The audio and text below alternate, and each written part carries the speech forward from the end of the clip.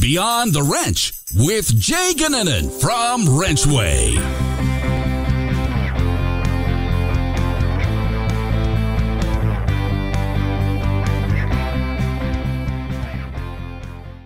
Welcome to Beyond the Wrench. My name is Jay Goninen and I am your host.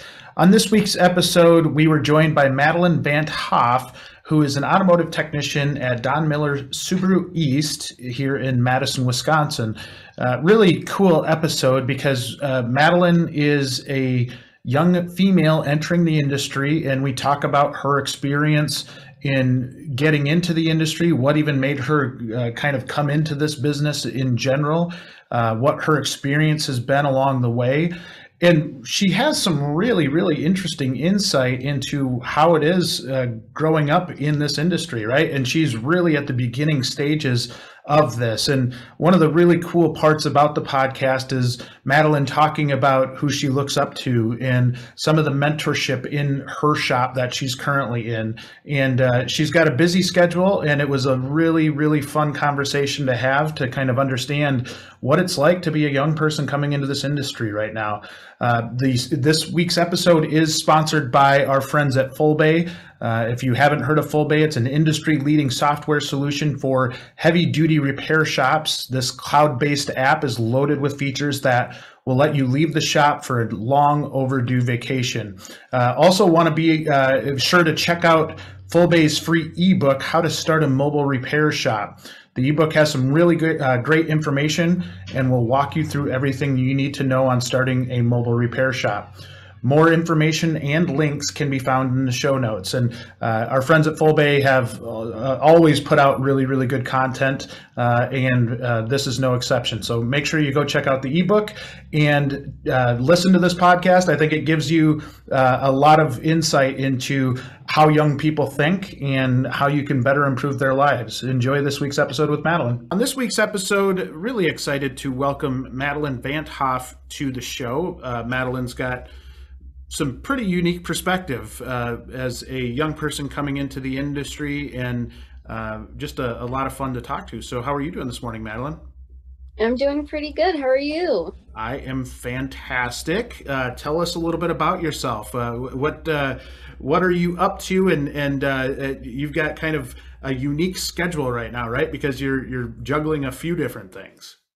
Yeah, so I have not graduated high school yet, but through a STEM Academy program at my high school, I'm allowed to take dual credit courses at MATC.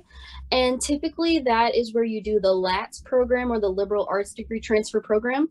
However, because I know what I want to do, I was able to take the automotive program courses instead of taking higher gen ed levels. Yeah. So I'm also an express technician at a Subaru dealership. So I am all over. Well, and it's cool because you didn't start off with a background in cars, right? No, I did not. I originally wanted to be a computer programmer. So little shift in direction, little pivot. What caused that? What got you interested in working on cars? So my sophomore year of high school, I needed another extra credit. And for me, I was browsing around the courses and I saw an automotive technology course by Jim Halverson. And I thought, you know what? Maybe I should learn a little bit about how to maintain a vehicle, because everybody is in a car for a lot of their lives.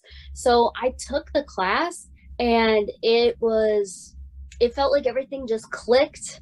And that was the moment I was like, this is what I want to do with my life.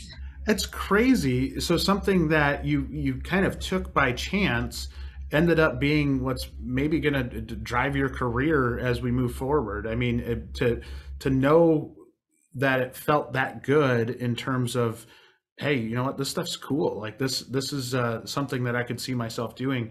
What was it about the shop that got you excited? Was it, just being able to start to tear into cars, seeing how things worked, or what was it that really just kind of clicked with you? It was definitely the how things work, because before you're really introduced to this side of the automotive world, you're kind of like, yeah, my car runs, the wheels spin when I go, I push on the gas and, it goes faster. But the whole inner workings of an engine and how your axles are put together, I mean, your whole rack system, like just how those things interact together and how a problem with one thing can affect a whole nother thing. It was just, I loved the problem solving and the puzzling things together to really find out what was the issue and putting things together with my hands. I like getting my hands dirty. I like Nice. at the end of doing a job and I look down at my hands and I see them just dirty as heck. I feel like I did a good job. That is so cool. And was it something where, when you look back and maybe you're thinking, okay, if coding was going to be my career, I'm just going to be sitting behind a computer, and maybe that's just not as appealing or not as exciting to me. Was it just kind of seeing something that was different where you could work with your hands? Yeah, it definitely was. I mean, you're still sort of working with your hands when you're a computer programmer. I mean, you're at the Hmm. keyboard, but it was just the fact that it's hands-on. I mean, you're actually moving your entire body.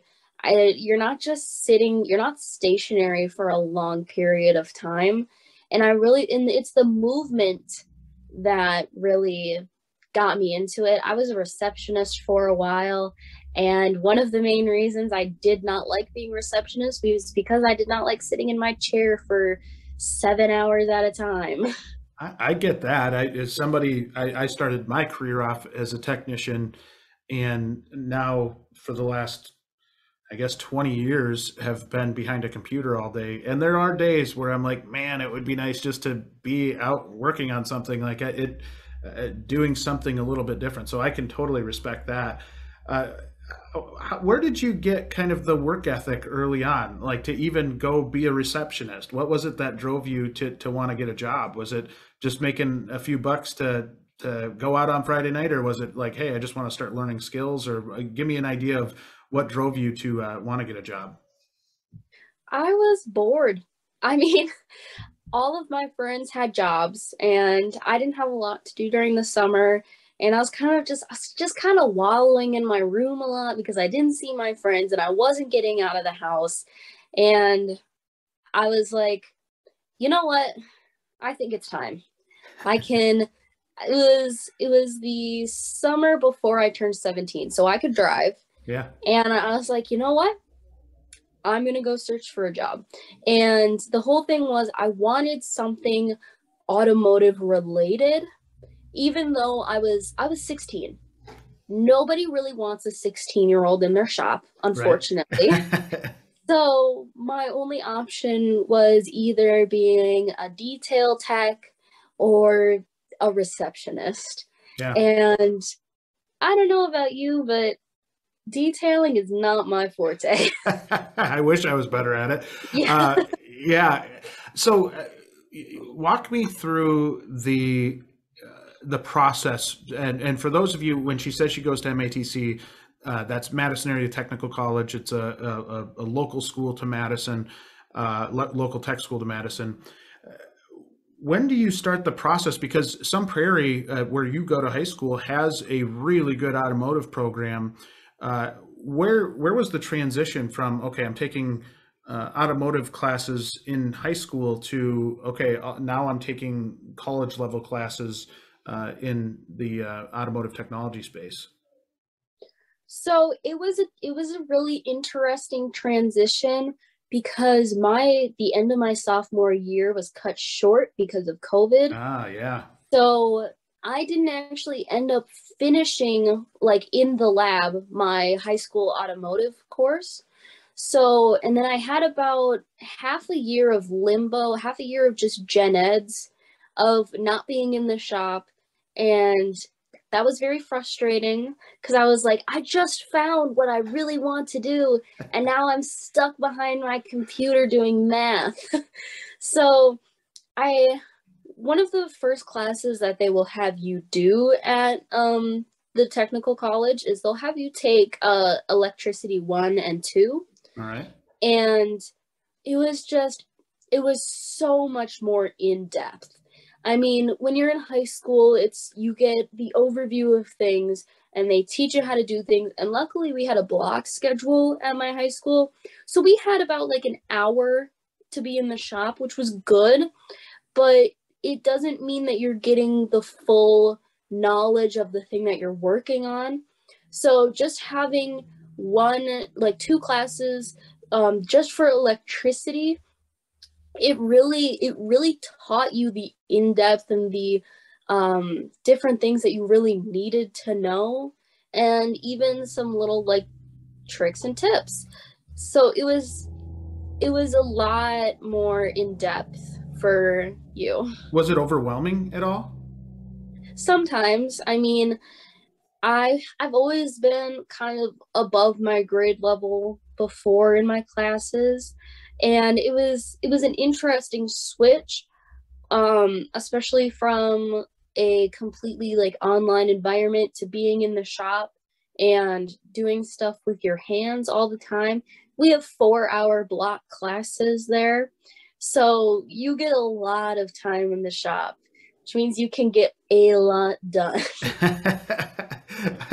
So as you're transitioning, so you kind of had you had the background, at least a high level overview in high school of electrical systems or of electricity in general, right? Maybe Ohm's law. Did you get into like Ohm's law in high school, or was that more when you went off to tech school? It was when I went off to tech school. Okay. Pretty much the overview we got about electricity was, if you see a wire that's rubbed through, that's a problem. Yeah, which is tough, right? Because you're in hour blocks, and it's really, we talk to a lot of high school instructors, right? And I think one of their hardest things is that you've got to cover a bunch of stuff, and you're just trying to at least give that high level overview. But some of the stuff is really, really hard to just get into or get really in depth with. And being an educator, that's one of the things we, as a company, want industry to do better with schools, is to get involved and help them. You know, if maybe they need a class on doing electrical diagnostics at the high school level, and you can do, you know, hour-long voluntary workshop at night or something like that. Like there's opportunities out there to generate that interest from young people. And I think what's fascinating about you and your background, and where I am excited to have you on the show, is you are a smart young person, right? And you are somebody that didn't have a background in this industry. And so being able to draw you into the industry is exciting for me, because I think that shows that our industry is making progress. Like we're getting more welcoming, and just in general, just, I don't know, when you got into a shop, right? And so putting all these pieces together, you've got the school, 2 different school aspects of high school, the tech school, and then the shop. Well, one, how do you make this work? How do you have all of these pieces? How does your schedule look over the course of a week? I need to ask that before I dive into the other question.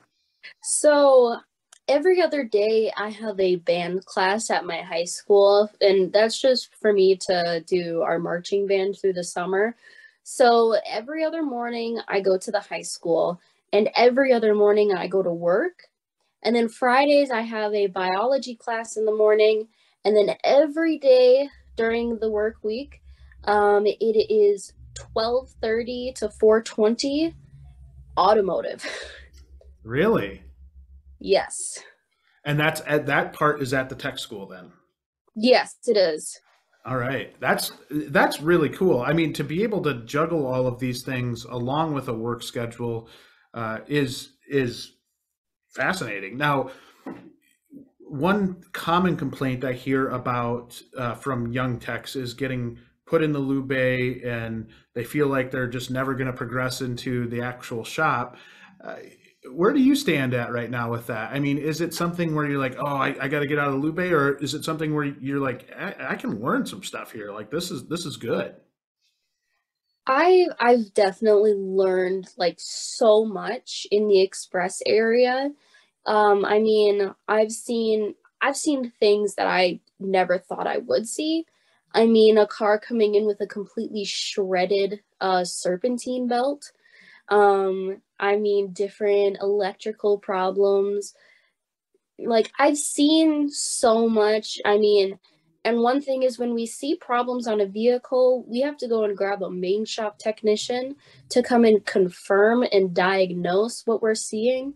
And lucky for me, a lot of our main shop technicians go, okay, what do you think it is? So we get that kind of like, oh, I got to use my brain real quick. But I mean, I've been at my job for 7 months. So I've been in the express lane for 7 months, and I've some of my coworkers have been there for more than like a year and a half. Sure. But I mean, my bread and butter is oil and tire rotations. So it's a little monotonous, and you kind of just hope. You just hope that maybe you get an interesting one through the door or something. But nope. The next car is always going to be an oil rotate. Well, I think it's so important for young people to understand that part too, right? I was in that position where I was just chomping at the bit. I wanted to do advanced diagnostics. Well, I wasn't ready for advanced diagnostics, and I think there's such a rush to get into like the main shop in a dealership setting specifically. But man, is there so much you can learn in that express bay, right? And maybe even it is that serpentine belt, or having that technician come over and say, what do you think it is? And then talking through that problem with you. I think there's a lot of impact in that. Do you feel like that adds a lot to you when that tech comes over and kind of helps you think through it rather than just giving you the answer? Yeah, absolutely. I mean, it's nice having someone who essentially you look up to because they're in the spot that you want to be at, and them asking you what you think is such like a, oh, okay, I can do this. Yeah. And I mean, if you have the confidence, you I mean, and you know what you're talking about, you will most likely have the same like end diagnosis as the main shop technician will be. And if you're wrong, so what? You have a new thing you learned that day. And it's just, Yes. you're just constantly bringing in new information because express techs are the people who see your car the most. I mean, depends on the car, but every 6 months, 6,000 miles, we see your car. Yeah.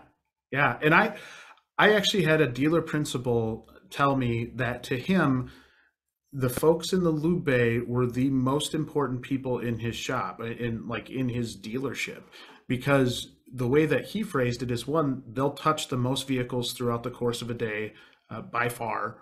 And two, by having those people that do a really good job at that end and are working their way into the shop, it just helps them. One, the experienced techs can do their experienced tech stuff, right? But then you are kind of slowly bringing somebody along that's familiar with the facilities, that's familiar with where tooling might be at, is comfortable with the other people that are in the shop. I think that's, I'm interested to hear your perspective from that side, where going into a shop, I know this is any job you're going to go into, right? But that first week or two is super awkward. Was it awkward for you when you first came in, or was it just like, hey, you know what, I'm all good. I'm going to run with it. It was awkward. It definitely was. Just because I mean, I knew how to do oil changes, I knew how to rotate tires, but had I done multiple cars in an hour before?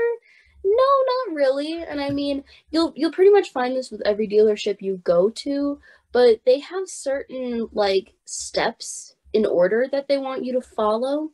And it wasn't so much like I don't know how to do any of this. It was like, oh, wait, I have to do this before I can do this. And then I have to do this in the way that they want me to do it. And it was just a learning curve in the way that you had to do it the way the company wanted to do it. Yeah. And you can't just go full steam ahead and just do whatever you want.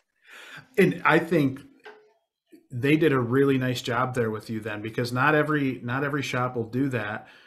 And I think it's important to know the order in which things go, or the process. We, on this podcast specifically, talk about process a lot, but having somebody like you who is inexperienced come in and be able to see, the order in which things are done, I think can be really helpful, because you might think of it one way. Now, the one thing I would ask is, are you able to ask questions about the process? Maybe, okay, why do we do it this way? Because I feel like, from my perspective, back, 20 something years ago when I was a young technician, if I could ask why we did something one certain way, it meant a lot more to me than just saying, do it this way. Does that make sense? Yeah, I get you. So it's one of the big whys, I guess, is that we talk about this a lot at school. If you have a process, there is less of a chance for you to miss things. Yes. So if you always have this routine that you get into, first you fill up all your fluids, then you put the blocks under your car, you raise it up, and then you crack the drain plug, and while the oil's draining, you go around and get your tread and fill up the tires.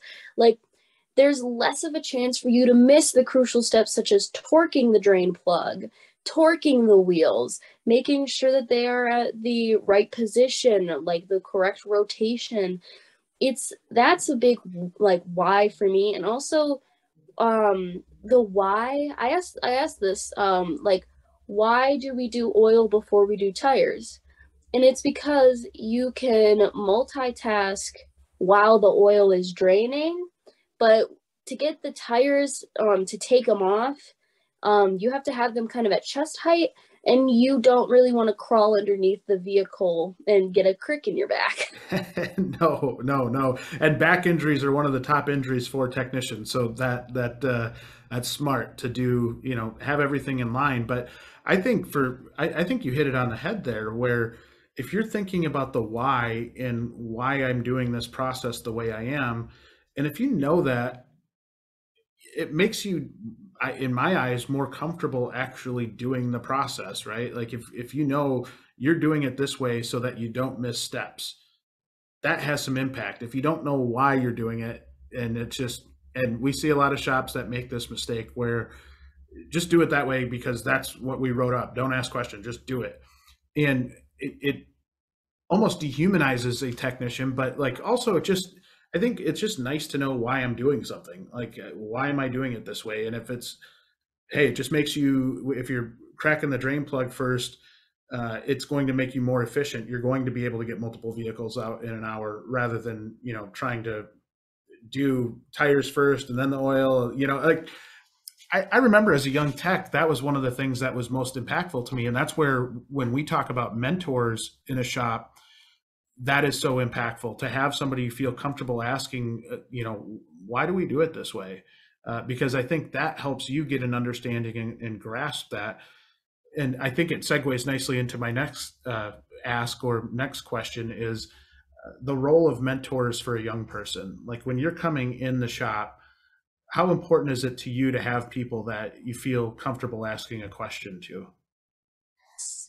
Unbelievably important.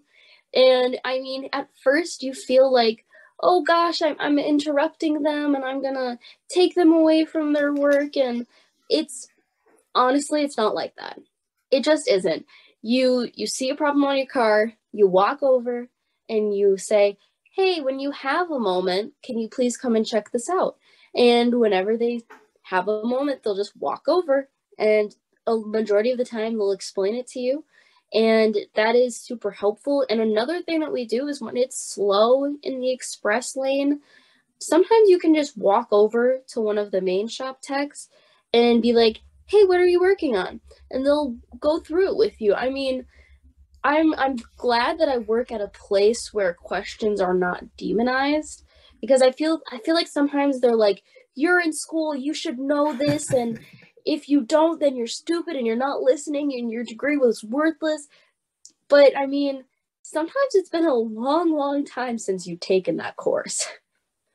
How do you do that? That was one thing I always struggled to get my hands around. Is maybe I'll learn the theory of or operation, the theory of operation on something, especially when it comes to electricity and the different types of sensors and the different types of just everything, componentry in general.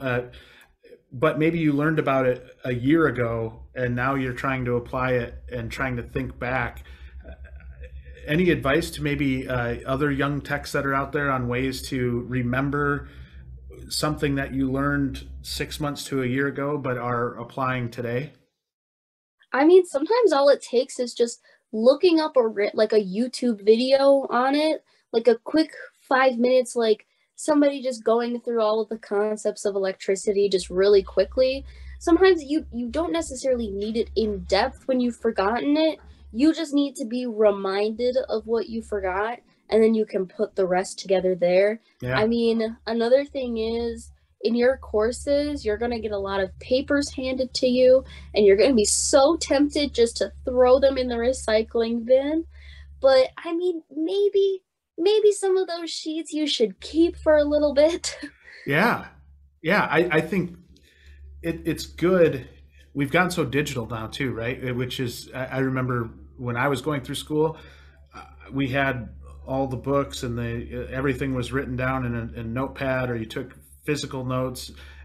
Is it still? I mean, you still have some element of that, or has it gone all digital, where everything you're doing is like coursework through, whether it's your high school or your tech school? Uh, is it gone more electronic, or do you have the ability to kind of hold on to paper still? So we actually do quite a bit with papers still. Um, most of our homework is online, and we use a program called Electude in my current course. Hmm. Um, so that's what we do our homework on. However, in class, we get handed quite a few papers. I mean, we get handed different lab sheets that your instructor has to sign off once you've completed what the lab sheet tells you to do. And I think it's really helpful because sometimes when it comes to digital things, people are more forgetful. Like it slips your mind easier than when you have it. So having your folder full of that paper that you get, and then being like, oh yeah, I have to do drum breaks soon, and I complete the lab because it's for points, it's for credits. Interesting. All right. Do you, and I'm kind of hopping back and forth between the shop and the school here, and it's just because you've got everything intertwined, and it does feel like there's kind of that mixture. Um, how much pressure do you feel when you go into a dealership, into the express lube? So you're going from school and what you're learning in school uh, to, in the same day, into the dealership to work. Do you feel pressure to perform right off the bat, or is it something where you do have a little leeway, or you do have a little runway to be able to get yourself up to speed? I mean, essentially what I do in the express lane is like, I've already learned that stuff and I'm already really comfortable with it. So what I'm learning in my courses right now, I'm currently in a brakes class. Oh yeah. So while I'm doing drum brakes and I'm doing disc brakes and I'm lathing and I'm machining and all of that, it's not something that I'm really able to apply to my job currently, because that's just not what express technicians do. So Right. I don't feel any pressure to perform. But I mean, once it's easier, it's nice to have the knowledge in your back pocket for when you see something, you're like, oh, these rotors are grooved, the slide pins might be stuck, so the piston might be stuck. You should check the material left on it. Is it metal on metal? Like, you're able to kind of get that process started for whoever takes the job next. Yeah. Interesting. Uh, Continuing with kind of the dealership theme, as a young female coming up in the industry, I'm curious as to how welcoming was everybody for you coming in? I mean, through your eyes, was it something where you felt like you were treated differently, or was it like, hey, I'm part of the crew, this is part of it? I kind of, I mean, obviously the first week or two, you've got kind of that like, oh, it's the newcomer. Oh, now you've got to learn everybody's name there. Um, That but awkward first week, yeah. For sure. yeah, yeah, and I don't know, it's a little strange because sometimes you feel as if like, oh, they're not taking me that seriously when they take, my male coworker a little more seriously. Yeah. And it's just, unfortunately, it's something that's so ingrained into a lot of the automotive world's minds, especially the older ones, that, oh, I need to go and find a man. I need to go and find a man who will know about this. But something that was really, really helpful for me is that we have a female main shop technician named Abby. Shout out And Abby. shout out Abby. She's awesome. She knows her stuff. She's confident. She gets her stuff done. She is on top of it. And so having that like role model and having like other people see that she can get stuff done, she's good at it, she's one of the best in the shop.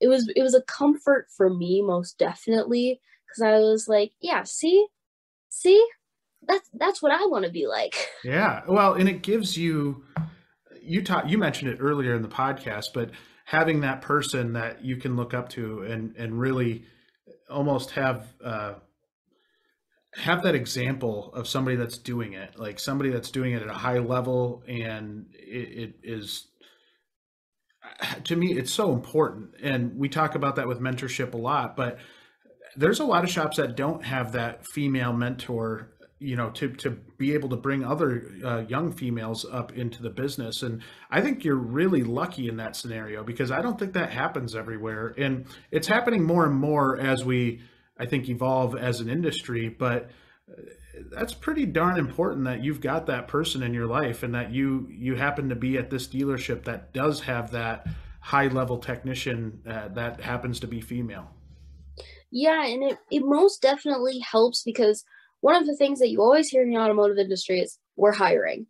And if you are a dealership or you're an independent that only like takes men seriously, you just cut your workforce in half. Yeah, You literally. just, yeah, literally, you just made it so you're not going to get any of those female technicians looking for a job, and you just lost out on a worker. So it's so important that we have those role models, not only to like show other people in the shop that women are just as capable, but it's also to show other women that you're welcomed in the industry and that you have a job in the industry.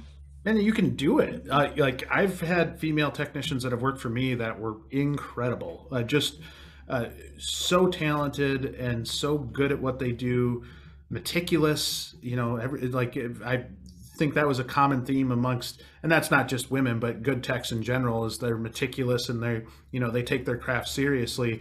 But I had the pleasure of having some women technicians work for me that were that times 10. They were so good, and it's so cool to see the evolution there. And within this one dealership that you're talking about, to have that almost guiding light for a young lady to come in and be able to see somebody doing it, I think that's just incredibly impactful. We need more of that in the industry as a whole. We need more of Madelynn in 10 years, right? Like, Madelynn in 10 years is going to be a pretty darn good role model for others, I have a feeling.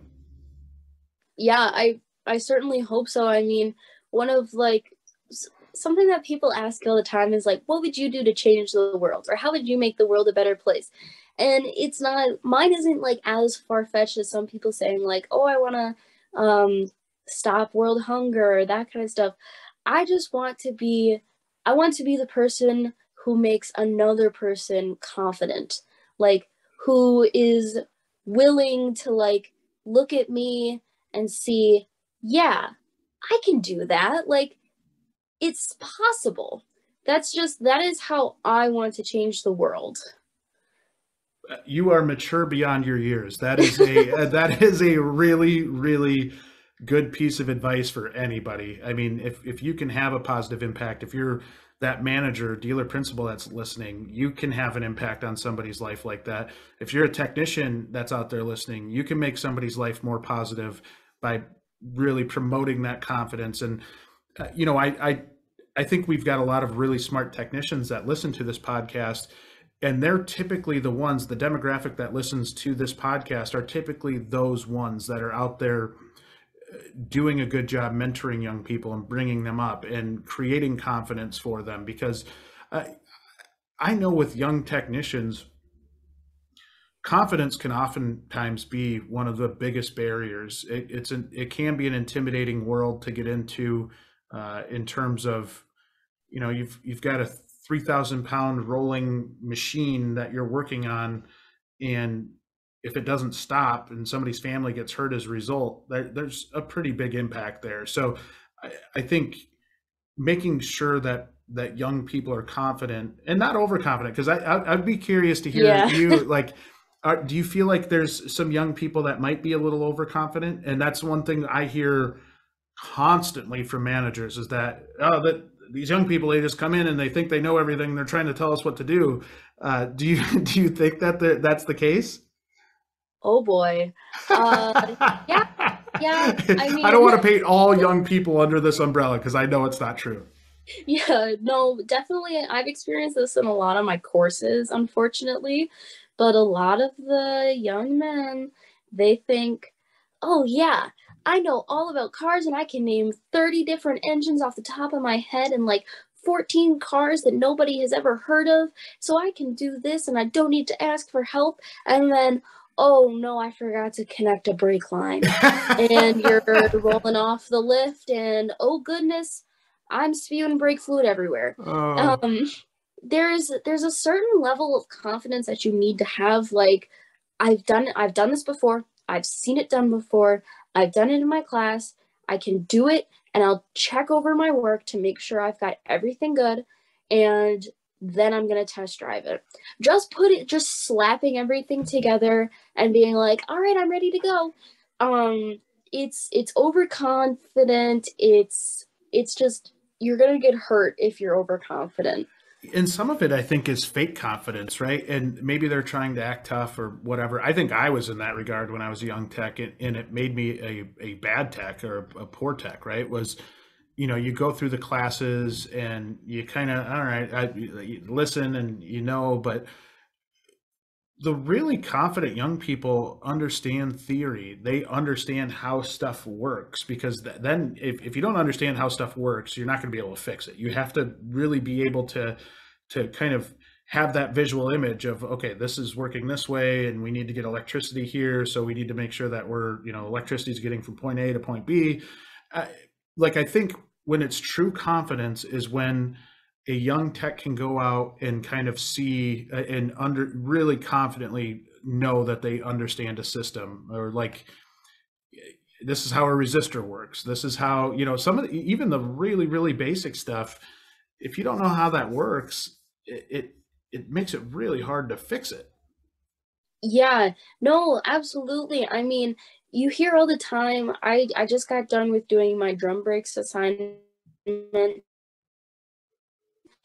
You hear all the brakes are good, they're awful, and it sucks so bad. But once you actually learn and you pay attention to it a little more, it's not that bad.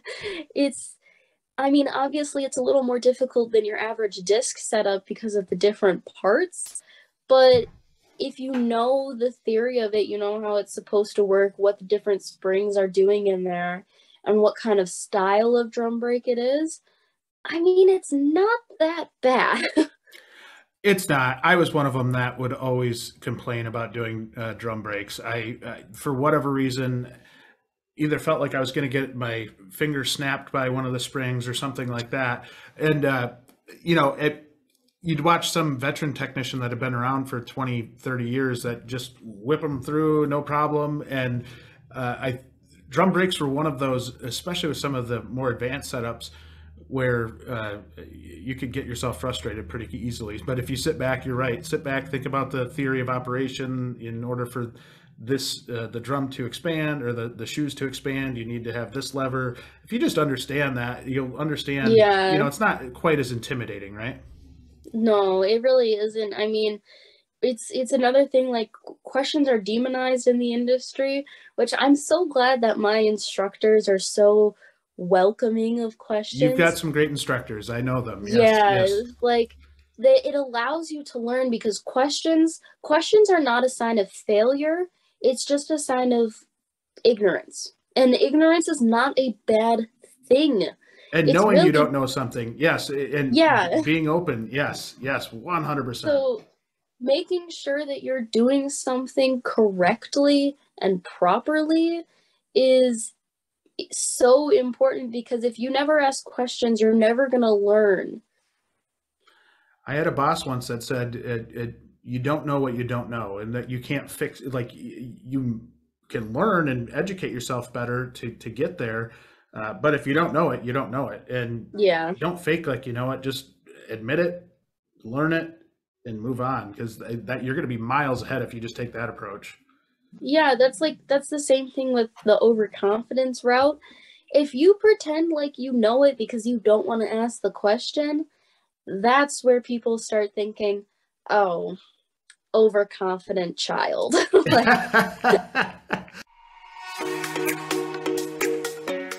Video is becoming an increasingly important tool for recruiting technicians. WrenchWay Shop Talk Videos gives technicians an inside look at what it's like to work at top shops across the country. Shops share all kinds of authentic, unscripted videos that gives an inside look at the shop's culture, people, facilities, and benefits of working there. You can also filter videos by location and category. To check out what it's like to work at shops in your area, visit app.wrenchway.com/shoptalk. All right, I want to talk about your future. What are your goals in this field? Like, what is it that you want to work your way to? I think to me, looking at a young person, it's so exciting to see that the whole world's out in front of you, right? You're a smart young lady that I think is going to make an impact on this industry. How do you see yourself, or what do you see as far as your career path? What are your aspirations? So after I get my technical diploma, I would like to move into being a main shop technician for a few years, really master that kind of stuff. I would like to be ASE certified in that range of time. And then maybe after a few years, I would either go back for hybrid and electric vehicles, or I'd go back for diesel, because I know MATC has an amazing diesel program. Yes, they do. They do. They certainly do. And I mean, the instructors there are also fantastic. So that's also like the draw of it. And maybe I would like to go into different, like, there's so many avenues that you can go into. And one thing I'd like to say for any like company out there is, if your local technical college is having a job fair for its automotive, or like just automotive collisions, like diesel, any of that, go to it. Yeah. Because a lot of the times people do not know that your company is there. For example, I just became aware of a company that does all of the electrical wiring on cruisers for the police force. And I never thought that was a job. I guess it just never like came to mind. But if you put your like company out there, it's gonna open up a lot of opportunities for people. Like now I was thinking like, wow, that's really cool. Yeah. So I mean, like diesel, like I also at the job fair yesterday, I met a company who does just diesel repairs, like ginormous, what is it, Peterbilt, Vanderbilt? Yeah, Peterbilt's, yeah. Peterbilt, yeah. just these giant equipment, and it's just diesel. And that's also pretty cool. Like, I just didn't know that there was exclusively diesel shops. Yeah. So it's opened up like a whole opportunity for me. And I mean, I don't want to limit myself, because a lot of times when people make a life plan, they fret over it and they're like, I have to stick to it, and I have to do everything that I had planned out like 10 years ago. But you're not always the same person you were 10 years ago. So keeping your future open and just having that, like, yeah, I'm gonna be a technician for a few years, bring in some income, and then I'm going to go back to school maybe, or I'm going to look for maybe a higher up job, a different field. It's easy to keep your options open.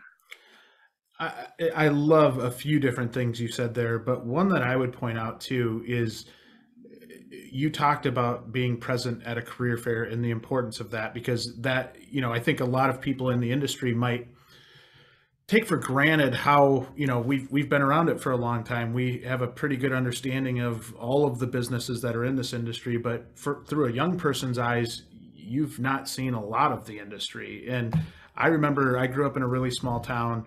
I had no idea that there were really any other shops besides my dad's small independent shop in the small town that I grew up in. But, I say that kind of kidding, but also, like, once you get out there, there's so much to this industry and to this world that maybe we don't do a good job as an industry at explaining to young people that there are really cool opportunities out there. And you working in a dealership right now sets you up for so many cool things. And even at that dealership, right? Like, I think about, that veteran tech Abby that you're talking about, that having her go out and talk to high schoolers, or have her go talk to a tech school, whatever it is, that helps maybe that person that's on the fringe, maybe that young female that's in high school right now that's like, I can't do that because that's a man's industry.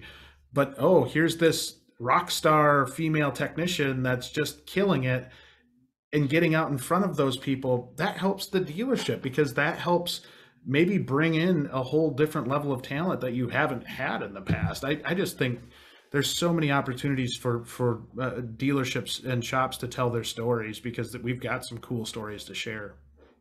Yeah, absolutely. I mean, unfortunately, there's a whole stereotype around like different mechanic shops and all of that, of like how they're scumbags and they steal money from you. And I mean, yes, there are shops unfortunately like that still. Yeah. But like showing that you have a diverse workforce, and like, not to mention having like a woman in the shop, or even like a woman service advisor, it helps other women feel more confident that they're not getting scammed. Yeah. Because it's not so much where it's like, oh, you don't trust any man, but it's like, you see someone who has most likely had some of the same experiences that you have had.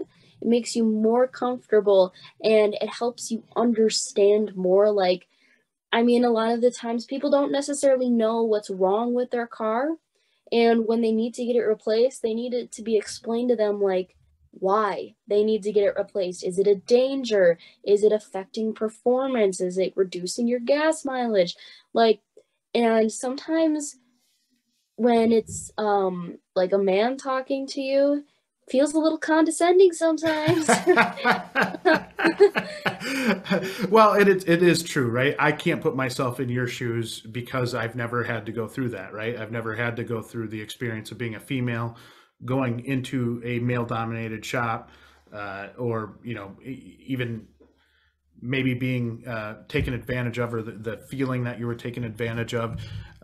So I think there's just so much impact in that, and not only for your dealership, but, having you on this podcast and having others that we can kind of promote that are really doing a good job with this, I think is super important to the health of our industry. Like, we need more Madelyns in the industry. We need more of that type of person that's a young, smart person who could have easily gone into a number of different fields, but was drawn to this business because she thought it was pretty cool. Like, we need a lot more of that.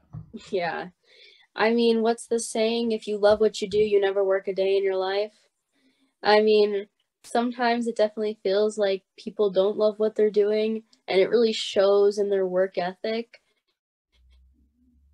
Yeah, they're I kind mean, of, if your yeah. heart's not into the job you're doing, you're not being the best you can be, and you're gonna cut corners and you're gonna do that. But if you're fascinated by what you're doing, you love what you're doing, you understand what you're doing, you're gonna overall perform better. You're not gonna cut corners. You're gonna be more detail oriented. And that's so important to understand. Well, we're about up on our time, so I want to maybe touch on a few more things before we're done. Um, One quick piece of advice that I give to a lot of young techs is, don't always rely on somebody else to provide education for you, right? Look for opportunities at training, look for opportunities to educate yourself. Maybe there's a book out there or a YouTube channel. There's some really, really good educational YouTube content out there right now. And it sounds like you're already familiar with a lot of it. But Yeah. I think for you, being able to go out and seek that, like aggressively seek that additional education over and above what any school or dealership's going to teach you, is what sets the best apart from everybody else. So that, I just wanted to add that because I feel like you have a thirst for knowledge, and I think that's something you can't teach. Like, that is so cool. And for me to be able to now know you and hopefully watch your career progress, I think is just going to be so unbelievably cool. Yeah, I mean, it's so easy nowadays. We live in the digital age where you can look things up with a few button pushes and you're off. I mean, like Chris Fix on YouTube, Yeah. like he's such an incredible resource, especially for like, it doesn't matter what level technician you're at. Sometimes you're on a vehicle and you're like, oh gosh, I've never seen this before, especially those German vehicles. But you see someone else do it, and especially someone who, I mean, they set up the camera nicely. They are thorough with explaining. It's a world of difference. I mean, you always have those resources available to you, and YouTube's free. You don't have to pay for it. Yeah, and there are, I couldn't agree more. I still tinker in my garage a lot, and I still refer, I'd like, to YouTube videos and trying to understand theory, and it's really cool. I mean, some of the people that put stuff out there, they've made livings off of it, off of doing that, and it's awesome. I think it's really helpful for people, and again, another way to get people interested in the industry and maybe show a young Madelynn that, hey, you can do this stuff. Like, this is stuff that you have the talent for. And the more you learn, the faster you're going to do this stuff, the better you're going to do this stuff. And we have so many resources to be able to do that. So I think you're one, I think you're on the right path. Like, you're going to be an outstanding technician. I can tell just in talking to you that you think things through.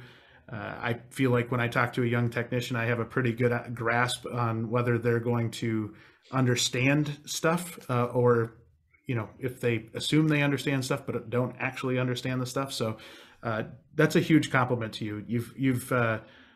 You're doing some really great things. You're going to continue to do great things, and I really hope that you view yourself as a leader, because I think that's what you're doing. You're setting the stage for maybe a whole different level of technician to come in, and that young female that's out there not seeing that it's possible, you're kind of setting the tone for that. So I did want to give you a huge compliment, because I think you're deserving of it. Yeah, thank you. Yeah.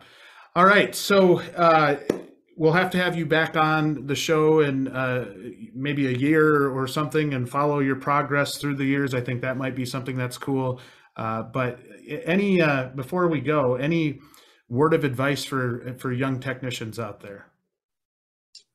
Don't be afraid to ask. I've said that multiple times throughout here, but you need to like not just like the confidence to do your work, but the confidence to admit that you're wrong or that you don't know what you're doing. It doesn't make you any less of a great tech. It just means that this is just something you've never experienced before. And if you ask around, you have less of a chance of screwing it up. It's just don't be afraid of those questions. I think that's good advice for any age, but specifically young technicians, that really, really hits home. So thank you so much for joining us today, Madelynn. It was a true pleasure to be able to pick your brain over the course of this hour, and really, really looking forward to kind of following your career along and seeing how you do. Yeah, thanks.